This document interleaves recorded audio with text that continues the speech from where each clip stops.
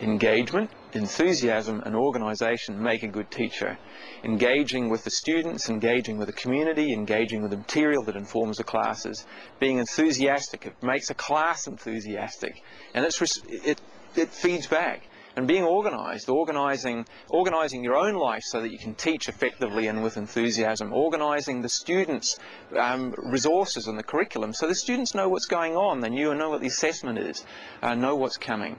Those three things, EEO, as I've called it in another context, they make sense.